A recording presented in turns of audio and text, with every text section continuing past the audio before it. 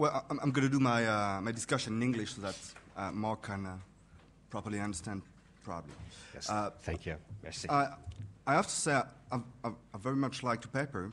As you focus, I think, on a very understudied question in deliberative theory, namely the link between theory of democracy and the relationship of citizens to politics, and more precisely, you tackle the question of how can we imagine, from a normative perspective, the coming of a truly deliberative democracy when citizens have such a negative image of politics and see politics as corrupted and are so distrustful? How is deliberative democracy possible if citizens have such a negative perception of politics? So you start with a paradox, stressing that there is this widely shared belief among citizens in Western society, according to which politicians and political systems are corrupted and deceitful, while they are relatively clean, at least more clean than other regimes, and cleaner than they used to be. And the main answer you give to this paradox is to argue that this distrust comes from the corruption of language itself. It comes from the way language is used in politics, and especially by politicians, and from the corruption of political discourse itself. Your argument is that a corrupted language corresponds to the corruption of the relationship between words and the commitments that follow from them. Basically, a corrupted speaker is a speaker that do not meet the expectations deriving from his language. And this is especially the case for politics, which is made of conflicts, participants to political discussions being often adversaries, and adopting a strategic behavior, and therefore appearing always strategically motivated and interesting, so whether the corruption of language is especially salient in politics. And basically, to answer this challenge for democracy, you offer an answer which is, in some sense, that we need to promote a non-corrupted use of language. We have to, in a way, and I'll come back to that, make democracy more deliberative. And I'd like to ask you some questions about that. First of all, how can we explain that this feeling of corruption and the massive distrust with politics is more important today than before?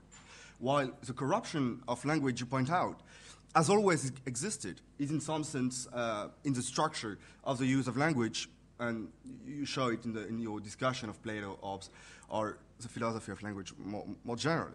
Is this linked to the fact that democracy has become more deliberative recently, and that the use of language is more central now in democracy than ever before? And this is probably one of the reasons. But what I'm wondering is this enough? And aren't there other explanations and reasons to understand why there is such a massive distrust with political language today? And basically my question would be, isn't your approach overly logocentric or overly focused on language to explain citizens' distrust with politics? Aren't there some extra-linguistic reasons for the distrust of citizens with politics and political language? And I'd like to tackle one of these extra-linguistic reasons, I think, of this distrust with political language. One of the reasons, I think, of this distrust with political language is the decline of the identification of citizens to their political representatives. Namely, the trust in political language does not come only from the content of language, but also from who actually speaks. And the increasing gap and social gap, cultural gap between the citizenry and political elites could be one of the reasons why there is an increased distrust with political language today. So one of the reasons of this distrust should be, I think, looked for outside of language itself. But more deeply, hasn't this distrust with political language to do with the structural transformation of politics in the recent years? And I especially think that beyond the corruption of language itself, the decline of the political capacities of governments has had a huge impact on the capacity of politicians to meet their promises and to be trusted. Due to globalization, due to the increasing power of financial markets and rating agencies, due to multi-level governance, the political capacities of government have declined in such a way that it's harder than before, probably for politicians to meet the expectations that is placed in their language and words. So I would tend to argue, and I would like to hear your answer on this point, that the wide distrust with politics, to be fully understood, we need to have probably a linguistic, but also an extra linguistic approach. Finally, I'd like to tackle the concrete means you propose to face the corruption of language and the distrust with politics. And you mentioned three at the end of your presentation. First, inclusion of citizens in decision-making processes, and especially of veto players. Then, representation, and especially the enlargement of representation to other actors, and especially to citizen representatives. And then the improvement of citizens' capacities of judgment to better judge the actual level of corruption of the political system. And we might agree with the answers, but they raise some problems, however, I think. Because basically, your argument is that to fight distrust with politics, we should make democracy more deliberative in creating new deliberative and inclusive deliberative arenas, such as mini-publics. However, there is, I think, some problems with that, in the sense that most people who actually participate in these mini-publics, who engage in deliberative politics, are probably the least distrustful with politics. And just like the most critical citizens are those who will hardly ever participate in these activities. And those who actually are the more critical of political language and distrustful with politics in general have a pretty critical perspective on deliberative politics. And because they are organized and set up by politicians for whom they have little trust, they also have little confidence and trust in deliberative mini-publics. And so there is a problem here. Then another problem with giving, let's say, deliberative solutions to distrust with politics, I think, is that, and this is also my experience as a field researcher on mini-publics, is that very often, and this is probably not the case for British Columbia, but very often mini-publics produce more distrust than trust in the end. For many reasons, but maybe because there is also in the organization of mini-publics a huge gap between what is actually said by politicians when organizing them and what they actually do of them. Basically, the cynicism and distrust resulting from mini-publics and deliberative initiatives mostly come from the wide discourse of politicians that deliberative mini-publics will actually empower citizens, will actually change the repartition and the distribution of power in society, while in the end, most of these mini-publics have little impact on decisions and public policies. And this gap between words and deeds in the very organization of deliberative initiatives create a wide distrust for citizens. So you have two solutions, basically, in this case. It's either stopping to pretend that mini-publics will have an impact and say, okay, they won't, and so probably this will avoid a massive distrust, or empowering deliberative democracy to meet the actual standards and discourses of politicians. But then, if this question of empowerment is probably, and the answer you want to give to political distrust is to go beyond mere institutional arrangements and procedural solutions to distrust, but to focus really on the distribution of power in society, and to question this distribution of power in relation to mini-publics. So that's my questions to you. Thank you. Yeah, I'll just give a couple of responses. Thanks for these great comments and suggestions. The first set of suggestions about the structural transformations that alter the nature of the corruption problem, I just accept all of those points. I do think that there is something to moving to more talk-based forms of politics that also, piques a particular sense of vulnerability, which gives a place for a certain kind of discourse of corruption, but absolutely on these structural changes. The one thing I think I would say there is the challenge for many of our older institutions is to move from sort of central management position to sort of chief negotiator positions that are much more discursive. So, parliaments and parties and so on really need to reinvent themselves for these new sort of structural realities. On this, the question of mini-publics and the question of whether or not mini-publics tend to select for people who are already engaged in politics. There's a very neat article published about a year and a half ago by Michael Nablow and some of his colleagues called Who Wants to Deliberate? And the very interesting finding in this article was that the people who are most interested in deliberation are the ones who are most alienated from sort of normal politics. And so, pardon? No, I mean, just like we can talk about that later, right? Okay. Just like, I think there's some empirical questions there on that. Okay. No.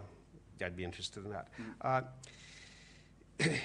But it's an interesting hypothesis, right? That different, at least the different kinds of venues might pick up citizens who are not picked up by the sort of normal channels of politics. And then finally, on this question of whether mini-publics produce more distrust, absolutely. I mean, if the sort of professionals who do this kind of stuff will say that it's better not to do a mini-public event than to do it badly. If you do it badly, you create cynicism where there wasn't cynicism before. And in BC, we had a great example of this. The province spent $5.5 million on a pretty good thing with the British Columbia Citizens Assembly. A couple of years later, they spent $12 million on a process called the Conversation on Health. The government had a kind of health sustainability agenda. They screwed up the selection process. There was a vague mandate. The unions jumped in and grabbed the agenda.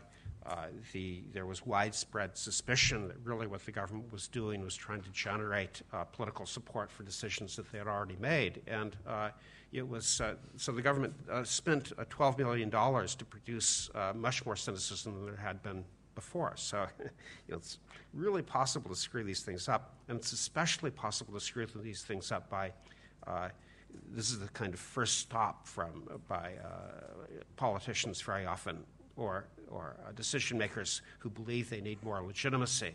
They consult, right? They put together a process, and they manage the agenda in such a way that they can get legitimacy, they think, for the decisions that they would take anyway.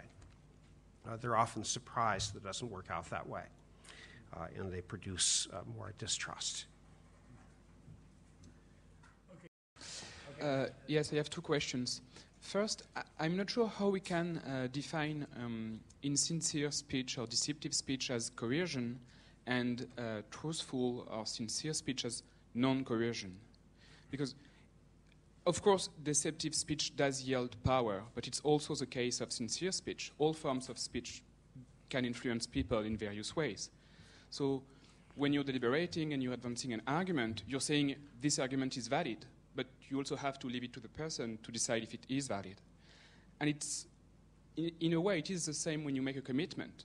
You're saying, I'm making this commitment, I'm telling you I am sincere, but I also have to leave it to you to decide if you think I am sincere or not. So I'm not saying the two situations are similar, but I don't see how in one case we have coercion and in one case we don't. Can you say a little bit more about that point? Sure. Can I jump in Yes. on this question, Yeah. if I may? Because Because I think it might be actually quite... okay, yeah, I was in fact tempted to ask the same question. How would you draw the line between acceptable persuasion and deceit? Or that, I think, is the issue. When you want to persuade, you said convincingly that in deceiving, we are getting people to act against their will. That's grand, that's sound, that's indeed what we are achieving. So deceit is one way of getting people to act against their will. Now, in persuading people, we're also trying to get people to act in certain ways that we think they should. So what's the difference? The difference is that in persuasion there's no deceit. Yeah, well, okay, that is it may be a mere reformulation what Charles said, no? Yeah. Well, I mean, it's the same idea. I was seeking what I meant. approval. Is this correct? Yeah, well, I do agree. Well, I mean, one of the sort of easy things to say is that in the case of persuasion, the person who's persuasion should kind of know what's going on, know what the agenda is, know what the stakes are, and so on and so forth. And of course, the speaker is trying to exercise influence, but it's a kind of influence that is exactly the kind of influence that you want in a deliberative democracy. I know. Right? That's why I'm asking the question. Okay, so, but I don't quite see how this then relates to the question of sincerity and insincerity. Because somebody who is persuading, presumably, is, they're really trying to win the argument, and they're really sincerely trying to do that. And this, it's kind of a fair game with respect to the other participants in the, in the interchange. Is this a question of sincerity, you think? Is it the intention of the speaker? Because persuasion, since time immemorial, has always involved some kind of, I wouldn't say insincere speech, but using the words that you think will lead people to act in the way you wish, right? And I'm not saying that you cannot draw that line, but I think that some care has to be devoted to drawing that line very carefully. Well, I think that's right, and I can now see that there's probably a missing piece to the argument there's a piece that I didn't emphasize clearly and closely enough. So it seems to me if the discourse of corruption takes sort of everyday sincerity quite seriously, and I think it's simply true that most people view most other people as relatively sincere when they they say, well, I'm going to show up at 9 o'clock.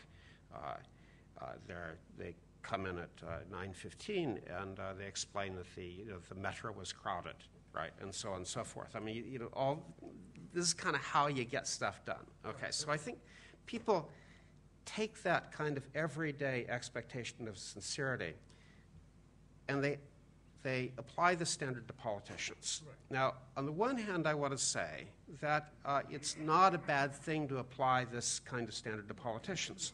On the other hand, I want to say that once you transform this into a political domain, you're into a domain of language used for purposes of winning and losing.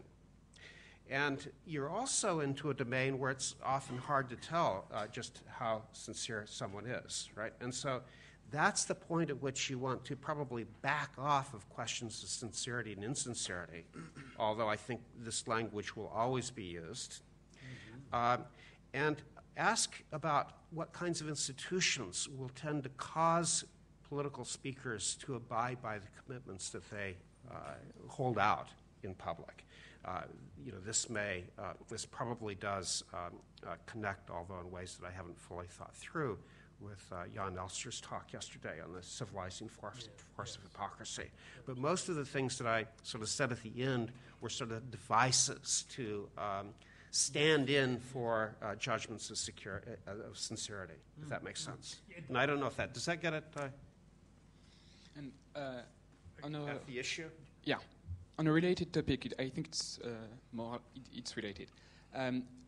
How do you decide in a specific situation when speech is corrupted or is not? Because I guess we don't want to say that speech is corrupted as soon as someone lies somewhere. Well, I mean, if you think about sort of the everyday cases, people build up their credibility really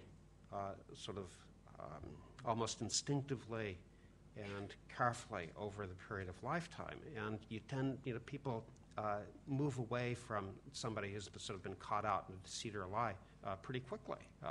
It's very hard for sort of everyday social actors to recover from deceitful behaviors once they've been caught out. In the case of politics, there are, one of the things that a system that hedges, as I put it, hedges against sort of the corruption of language does is it produces pretty high penalties for actors who are sort of caught straight out or red-handed in the seats. This sort of gray area of sort of manipulating or shading or dissimulating, these sorts of things. We want our institutions to kind of enable people to sort of peg down these actors of which they're going to have to rely on once they commit to something that's actionable. Okay, le monsieur. So, I'm struck by. I'd like to invite you to reflect a little bit, on how thoroughgoing I think the reform of democratic institutions would have to be in order for. I mean, you pointed to some devices that might be, sort of fingers in the dike, as it were. But I mean, think of things like we talked about yesterday about things like party discipline, right? And we organize democracies around political parties, and very often political parties require of people that they talk insincerely, that they toe the party line, to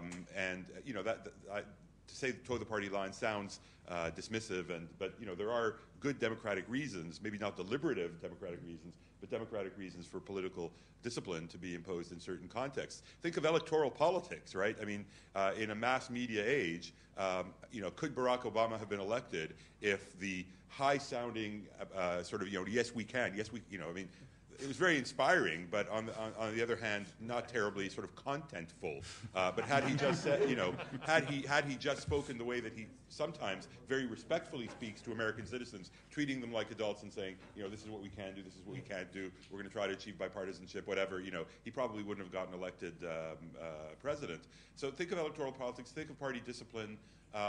Just think of those two things. So I'm not saying it's a bad thing. It's not a criticism necessarily, but just an invitation to think of how thoroughgoing the reform of democratic institutions would have to be in order for a sort of Brandomian agenda to take hold. Okay. Go ahead, Mark. I have a long list of people already. Okay. So, just very quickly. I mean, these points are all well taken, but and the reforms would have to be quite thoroughgoing. I'm not a fan of party discipline precisely because it demands the sincerity of representatives. And I'm a little bit, I'm not terribly troubled by the sort of yes we can stuff. Barack Obama is quite capable of filling that in. But generally speaking, it seems to me that we have a kind of, there's an interesting and maybe productive quandary, which is that people will continue to take these expectations from sort of, I would say, sort of everyday speech, through which they regulate everyday relationships, and apply them to a domain where these expectations are much more problematic. And the problem of institutional design is to try to figure out what is going to stand in for our inability to expect sincerity in the same way that we expect it in everyday interactions. And part of that formula will have to do with incentives for people who speak politically to stand by their commitments. Mm-hmm. Brian.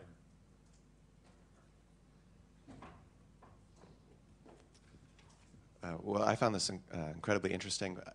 I was wondering about one more radical alternative explanation for the sense people have of politics being corrupt that you described, which should be not tied so much to the corrupt uses of speech or the insincere or deceptive or strategic uses of speech, but simply to the increasing amount of speech in politics, of any speech. And that would be,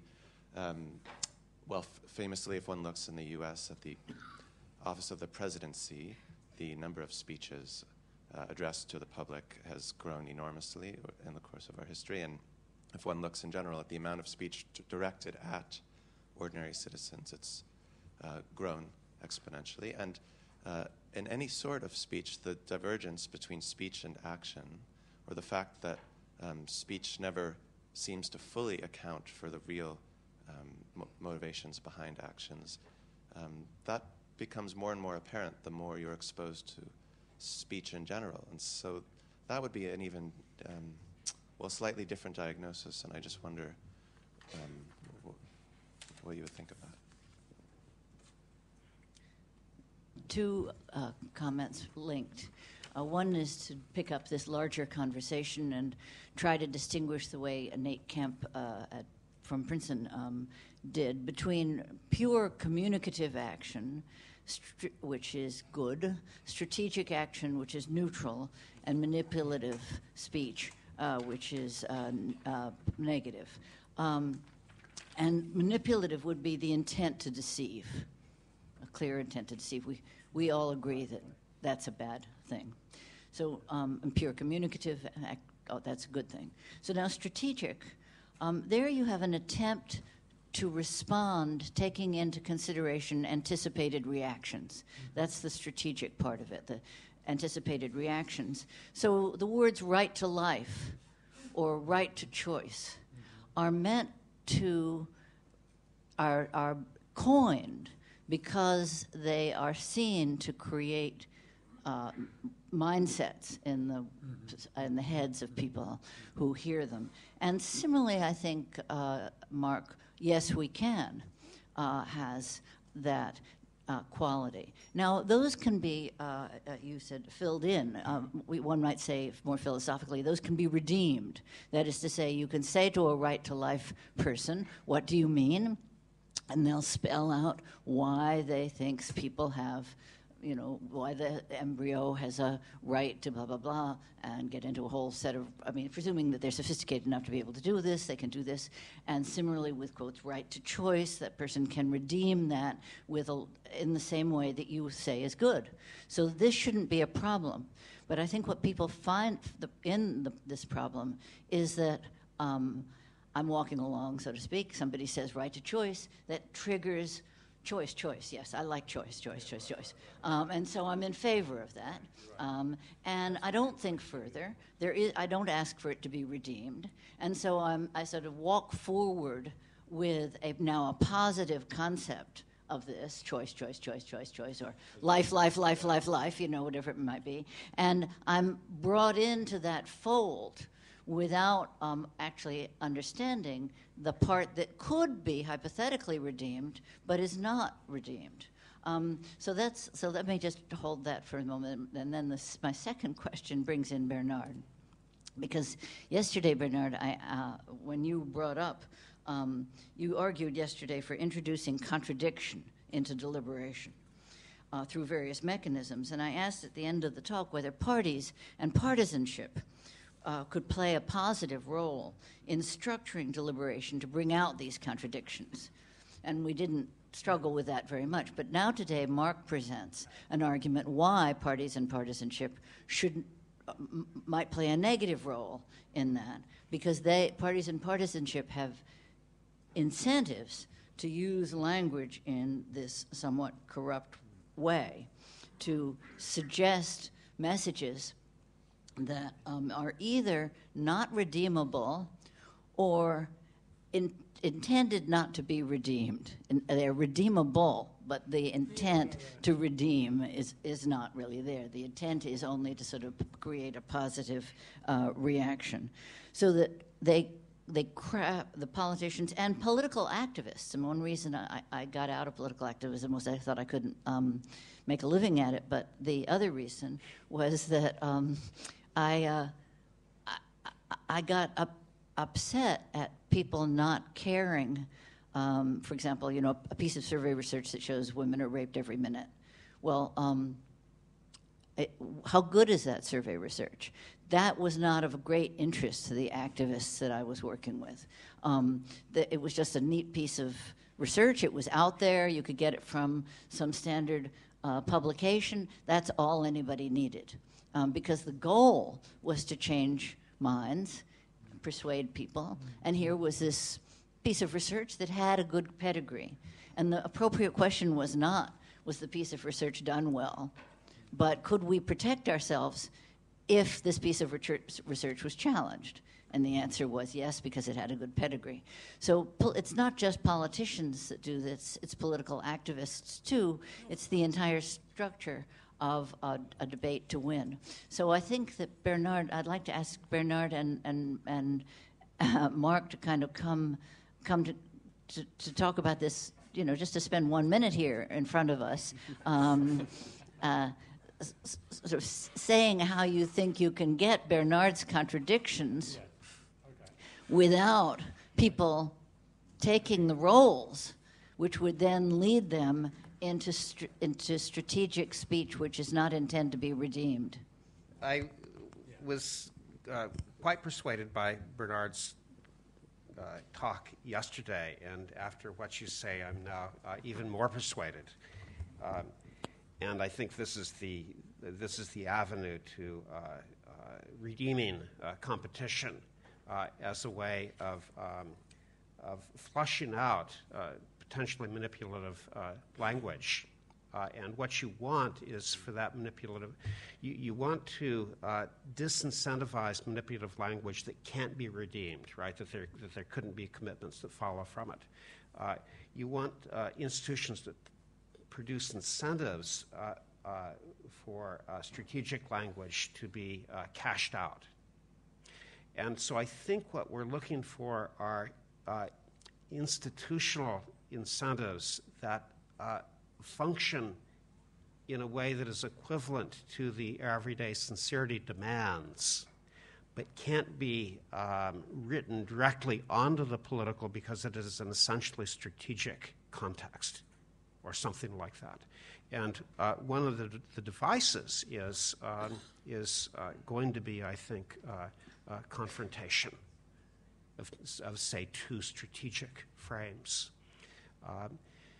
Now, if it turns out that the strategic frames end up with two sort of packages of reasons, there is no way in which that is corrupt under this description, right? The corruption is going to be in the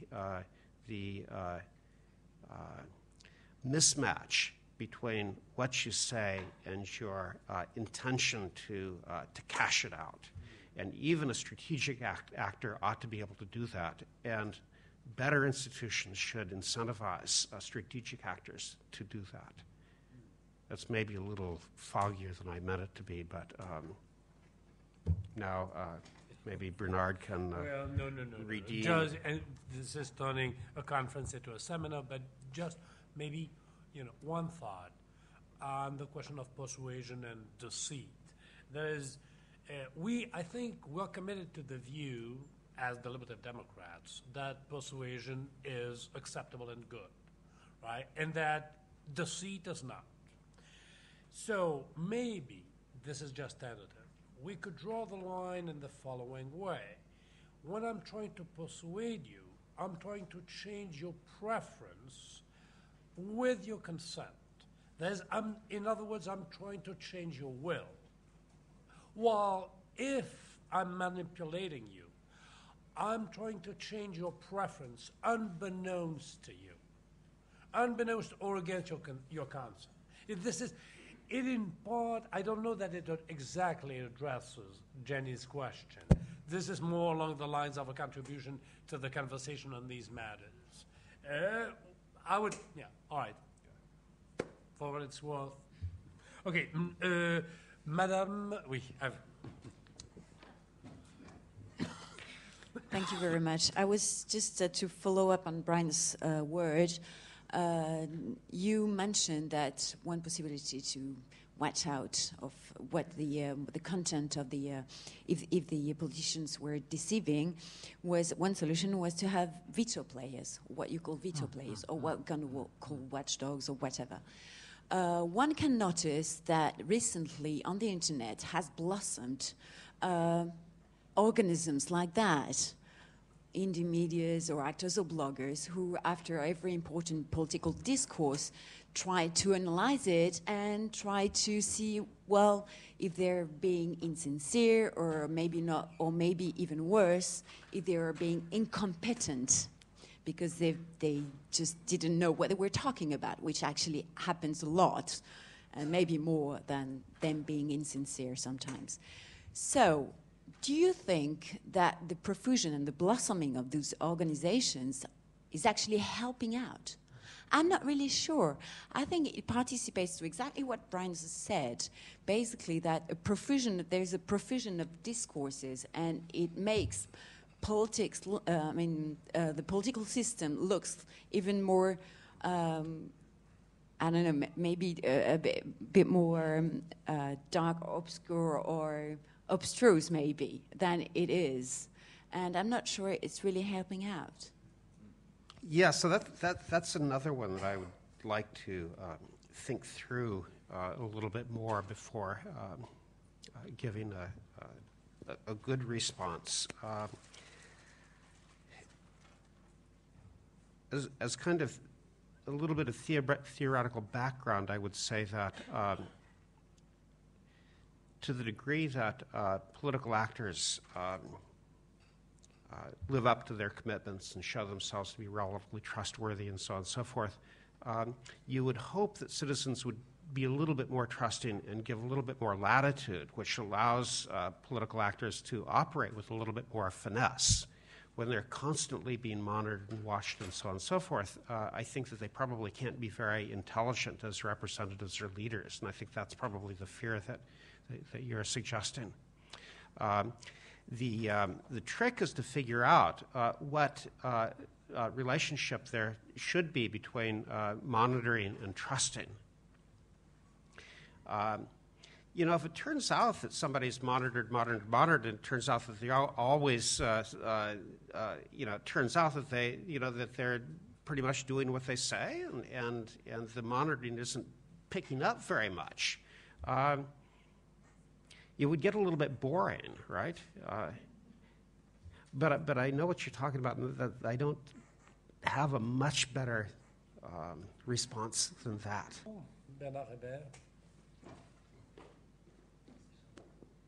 Three brief questions. Why do you exclude the corruption of references of truth?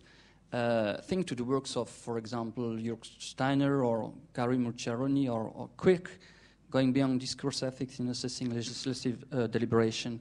Why do you stay on this kind of contractualism? That's the first question. And the second question is connected with the Charles question. Which normative frame do you take to test the corruption? Is it only linguistic or ethical or political or epistemic? And how do you articulate them, if you articulate them? So the first question again is... Why you've excluded in the beginning of your presentation the corruption of references, and you have in mind truth. And so you stay on a kind of contractualism. You have to be sincere only. It's a kind of Rawlsian, Habermasian. Everybody wants only to take seriously and to save the coordination among actors. But you can be interesting by the reference of that and the words and the truth of what you are speaking of. I pretty much buy into it's true, a Habermasian view of how it is that reason is generated. Referential theories of truth almost always slide into, at least in politics, into the question of who is going to pronounce. But the pronouncements, unless they're generating discursively some kind of authority that has epistemic weight, when they are applied, as it were, in society, it will always be experienced as authoritarian by the people to whom these are applied. It's not sort of accidental that Plato has a theory of truth that references natural kinds and prefers philosopher kings. There's a relationship between that way of finding the truth and that way of organizing a society that's rational. So that's that's the complex that I would like to avoid. In part by pointing out that the problem of corruption is not, as Plato and Hobbes believe, that referential theories of truth are coming apart. I could probably say a little bit more about the second part if you would articulate the question again.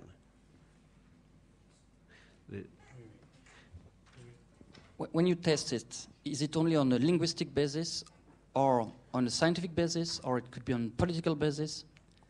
This is the framework is really it's universal pragmatics. It's about the conditions under which claims can be redeemed and have force. Yeah, exactly. No, the questions. So I would like to go back to the example that you gave about the train. So we expect the train to come at night, and then the train arrives at 9:15, so it's more or less the same, but we can see whether or not, we were right to be trustful in the metro system. And I think one of the problems in politics today is just the generality of propositions or policies or claims. It's very difficult to know what would be the equivalent of the train arrived at 9:15. And actually, sometimes even the proposition of trying to figure out what would be an equivalent, and so that we could say, the promise has been redeemed, or the claim has been redeemed, can have actually perverse effects. So for instance, some politicians, to give an example in Quebec, the government wants to say, we are doing something for education in elementary schools. So we are going to buy computers, we are doing something important. We are going to buy computers or we are going to introduce English in first grade for everyone. That's an easy promise to make, in a sense, because after 2 years, you can check whether it has been redeemed or not, whether it is the best way to ascertain whether or not the government has done something or has done what it needs to do to solve issues in education is another question. But governments like these kinds of plans because they are easy to put into place, and then they can show themselves to be trustworthy. But I'm not sure that that's the kind of thing we necessarily want to. So I'm just wondering about the possible perverse effects of that. And then there's not much a question. I just want to add to the list of problems that you still have to solve in order to validate your very interesting framework. These problems come from my experience in international negotiations, where you have people who behave strategically, and they really want to manipulate their adversaries, people who are not belonging to the same political community. First problem is you may have a situation where the aggregation of insincere and strategic speech may eventually end up into an acceptable decision.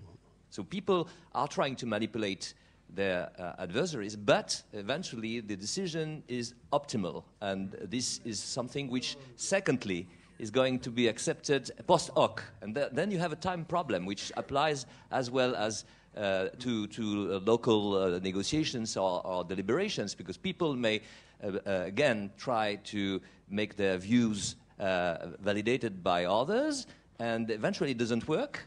But later on, the final decision is considered as something which is good. And the third problem, very shortly, is that strategic players may trigger some very interesting and sincere speeches, and then they are trapped by their own device, because they started to launch something, and they wanted to manipulate, and eventually it comes out with something which is very consensual, and they have to accept it. This happens, for example, during the Israeli-Palestinian negotiations, when the Palestinians found out that not trying to oppose the Israeli anytime, but just sometimes saying that you're right. You already said it in the previous session, so now we can apply it, your own principle, to that session. And the Israeli came out with the answer, I'm afraid you're right. So we have to follow your own interpretation of the negotiation. Thank you. Okay. All right, Mark, now you have the closing word. Yeah. Okay, and I'll try to keep this brief. I mean, I accept both points 100%. In the paper, I actually have a section where I treat promises as a kind of pathology of distrust. And the reference to the senior George Bush's campaign promise, read my lips, no new taxes, was that it locked him into a rigid promise in such a way that he could not serve the interests of the nation. Right? And that's what you get when you have this atmosphere of distrust that then kind of requires something that looks like contracts. And maybe the analogy here, as every sort of business school person knows, you don't have contracts to regulate the way people do business. You have contracts for the few cases that blow up, right? And trust is doing most of the work sort of within the shell of the guarantees created by the contract. And we want something like that to go on with respect to politics as well. Otherwise, we get these piles of silly promises that have very little relationship to the problems that are supposedly being addressed. As to your point, yes, I accept that. Accept it 100%. We want to refer back to maybe Jan Elster's talk yesterday about the civilizing force of hypocrisy. The problem here is not to sort of get rid of insincerity in politics, even though, again, this is a standard that will continue to be applied by everyday people to politics and political speech, but rather to create incentive structures so that political people, strategic people, become committed to what they say as a consequence of having said it, right? There's a kind of recursive element to this. And good institutions sort of pick up on that recursivity and transform it into something more productive. All right, so I suppose more